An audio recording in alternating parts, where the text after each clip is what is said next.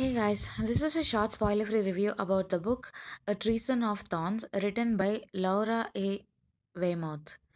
This is the second book that got released on 10th of September 2019. Now let's dive into the story. There are six great houses in England filled with magic, and the Sterlings have been the caretakers of one of the six houses called Burleigh. Violet's father commits a treason while being the caretaker, and the king house arrests him in the Burley house and exiles Violet. When she gets her chance to go back to the house, the Burley house no longer has a caretaker and is slowly dying. Though Violet bargains with the king to restore the house, to what extent is she willing to go, and is the house is everything she ever wanted to take care of? And then again, how she restores the house and at what cost is the rest of the story. The story was amazing and the book was a really good read.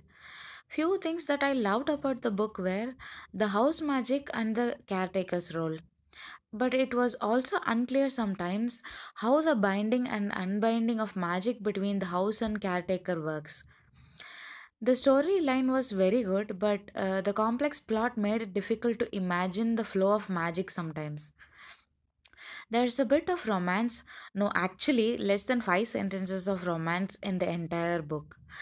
It was almost like the author was hesitant to build romance between the main characters, thinking the center of attention might shift. But okay, it is what it is. Few things that I felt unanswered were how the Burley house will behave after restoration, what happened or will happen to the other houses, and the king's reaction to Violet's final action. Overall, the story was fresh and a very good read. I would rate the book 4 out of 5 due to the lack of imagination that the writing failed to give me.